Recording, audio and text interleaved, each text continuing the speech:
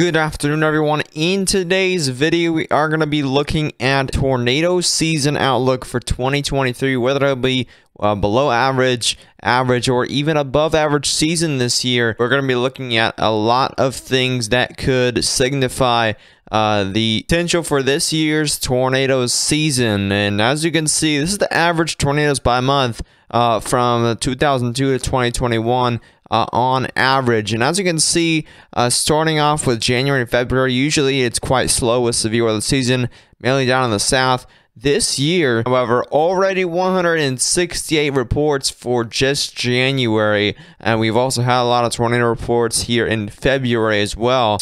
So far for the winter part of the tornado season, already been above average, so we're gonna have to watch for the rest of the spring season here. Of course, those prime months are March, April, and May for strong tornadoes. And don't forget about June and July, were also prime months for tornadoes across the plains. This is a tornado report trend just for January. Like I said, 160 reports just for January. The average is 52 reports in January. You don't see that often for especially January. It's usually a quiet month for severe weather, but we do get a few outbreaks of severe weather due to those winter storms. This is tornado reports for March 2022 last year. So it's March 5th. We're about 4 days into March. Last year we did see a lot of reports, especially down here in the south, of those tornadoes. We saw even up here in the Midwest a lot of tornado reports as well. We saw a very strong tornado last March in Iowa, southern Iowa, and going to central Iowa as well. Some tornado reports down there in Florida. A very active March last year, especially for the Dixie Alley area. Texas even saw some tornadoes of last year. I think we're going to see the same amount this month, if not a little bit more, mainly down here in the south, even some up here in the central plains. We might see a lot of tornado reports up there this year than last year's March. The average tornado risk area for March is down here in the south. But we do have occasional severe weather events that might bring a tornado risk or two up here north, so into that Midwestern area, Ohio Valley area, going up to Oklahoma. Kansas also has that threat for tornadoes as well throughout the month of March. That will only increase as we head into April. And as you can see, we head into early April. We see a greatest threat appear here across the southern area. Still a lot of the severe weather happening down the south throughout early April. A lot of those tornadoes happening in early April are going to be down in the south. But as you can see, this starts to move northward into more of Illinois, Indiana. We start to see some northward movements at the Kansas. Even portions of northern Missouri there could have a bigger risk of those tornadoes for the average tornado risk area for early April. Then we head into May. This starts to shift a little bit westward, but in recent years, it's still been all over the place in May here across the South, Central Plains, pretty much everywhere across the Midwest. Throughout last year's May was a very active tornado May type of month. Now, actually, last year we did have about 300 reports below average for tornadoes, so it wasn't a super active year, but we saw a lot of tornadoes. We saw some damaging tornadoes. It was just slightly below average for those tornado reports. Now we're going to get into the scientifics of this. Last year we saw a INSO neutral, I think, or it was a late week La Nina for the spring. I think it was a neutral, though, that we saw for the spring months. And this did lead to, of course, some below average tornadoes for a couple weeks at a time. So I don't know if we're going to see that this year. We are going to see interneutral for most of the spring this year as well. Going to the summer, we're going to see also an INSO neutral, of course. We're going to see INSO neutral according to the Climate Prediction Center as well. But it looks like we are hinting towards an El Nino for possibly next winter. So we're going to have to look out for this. This is the SST values for the Central Pacific. And as you can see, we are mainly seeing above average SST values. We're seeing slightly above average SST values for more of the eastern portion of this. We're seeing a lot of above average SST values across the western region.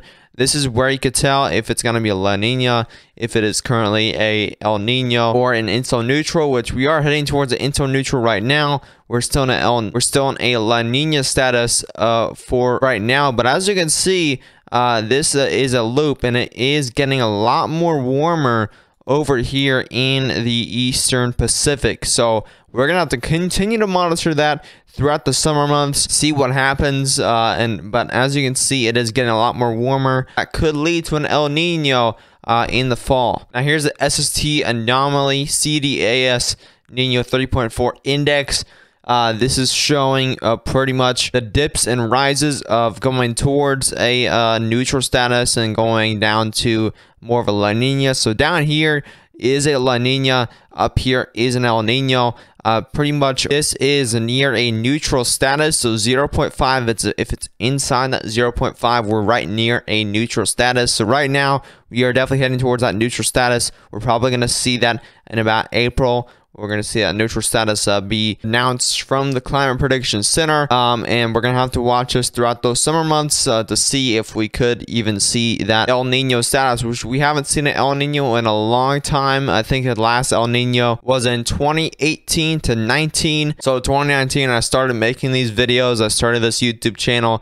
Pretty much the lifetime I've been forecasting for about this year will be 4 years. It's been mainly El Nino, so it's kind of real interesting here to see a switch into an El Nino pattern of what difference it will make for forecasting these patterns for the seasonal months. Now, lastly, we're looking at the climate.gov. This is the tornado/hail frequency index. And this is the El Nino influence, so this is what it would be like with the El Nino.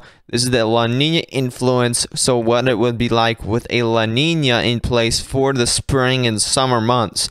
La Nina influence, we could see above average tornado activity across the central United States.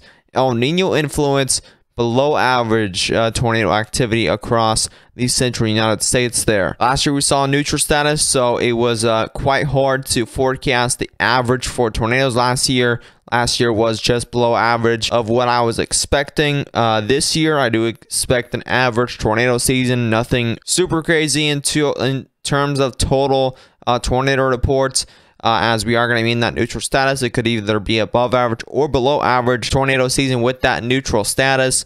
Of course, we are going to see that La Nina exists throughout most of spring here. So La Nina, of course, bringing above average tornado activity across the central United States. So I do expect some above average tornado activity throughout spring, some below average tornado activity throughout summer. Heading through fall, maybe a few tornado events going throughout the fall months, but really we're gonna just have to watch it play out and make sure you do have those tornado plans in place. Build a tornado kit. You can go to several different websites that will give you tips on staying safe from a tornado. You can buy a weather radio to keep you safe and keep you warned with watches and warnings issued by the National Weather Service.